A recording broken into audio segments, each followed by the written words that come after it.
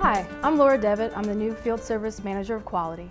I've been with COX Louisiana for 10 years. I started out with field service and I spent almost all of my time there. I started out as a field service support rep, working with the techs and the field supervisors in our mid-city location in New Orleans.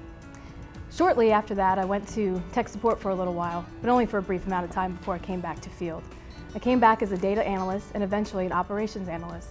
My time as an operation analyst, I worked on a lot of quality projects, working directly with the field service leadership and things such as RTS, Top Gun, and other rollouts with corporate that we did. And then for the last 5 years, I've been a comm center supervisor, working on the partnership with the field and spending my time with dispatch and routing. To me, quality is all about being consistent. Quality is consistency. We can't do an excellent job one day and then be subpar the next day. It's all about providing and meeting our customers' expectations time and time again. And that means that our policies and our processes, the tools that we have, everything we do needs to work consistently to meet that customer expectation. Quality is also a mindset and a culture, and it starts from the top down. It needs to be infused into every step along the process. We know that quality does not start when a tech knocks on that customer's door. Quality starts when we put the right work order in, giving the customer the right expectation on the front end, making sure that the routes are manageable, and then doing the job right the first time. That's a quality experience for our customer time and time again. The biggest change you're going to see from QED is our focus shifting over to repeats. Quality team here has done an excellent job. We've had a gold star program where we've focused a lot on the aesthetics and our image out there to our customers, which is all very important. But repeats are probably the #1 indicator of the quality job that we're doing and the customer's experience out there. Our customers, and you know as a customer, will give us a chance to fix a problem when it comes up. But many of our customers will not give us a second or third chance. That's when they start to look to the competition.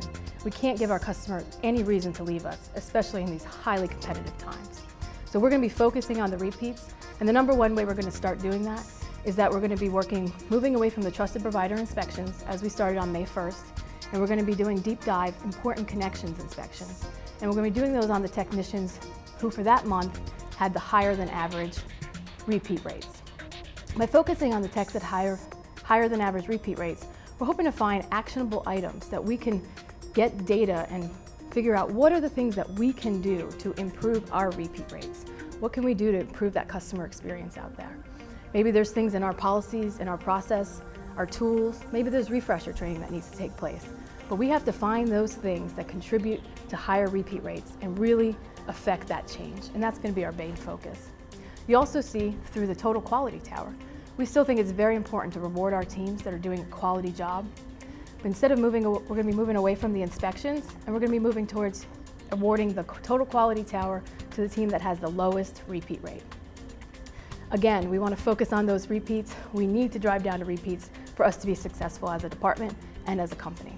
I look forward to working with the field service department and supporting the field service teams in meeting all of our goals and being successful. It's a collaborative effort and we need to work together. And I know that if we work together as a team, we will be successful.